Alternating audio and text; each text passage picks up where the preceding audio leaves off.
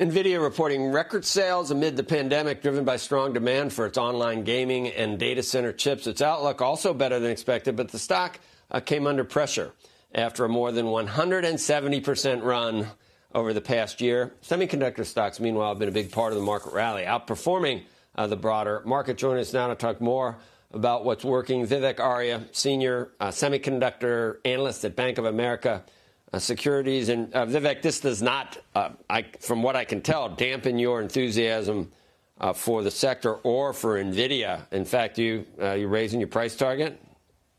Yes, good morning, Joe. Thanks for having me. So Nvidia is our top sector pick in the sector. I think it's one of the most unique companies in semiconductors, maybe perhaps in technology. And we think it's on its way to become the first $500 billion market cap or even higher company in semiconductors.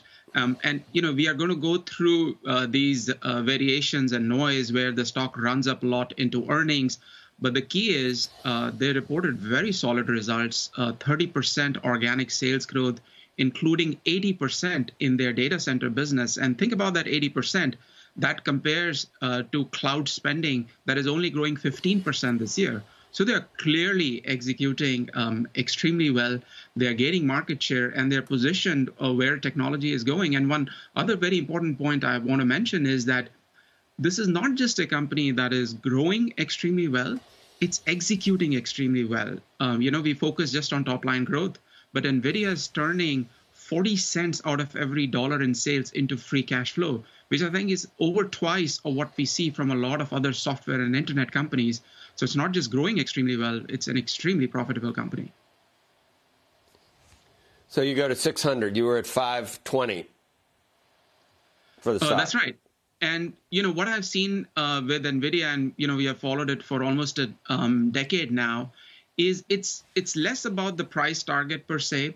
And I think it's more about the mega trends. What is important in technology and how the company is exposed to it. So when I look at some of the largest and the fastest growing markets in technology, artificial intelligence, gaming, healthcare, robotics, automation, autonomous cars, you need a very strong architecture, software, developer portfolio to go after those mega trends in a very consistent manner. And I think that is what NVIDIA has managed to achieve. And this is why the company over the last few years has gone from under a $5 billion market cap to a $300 billion market cap.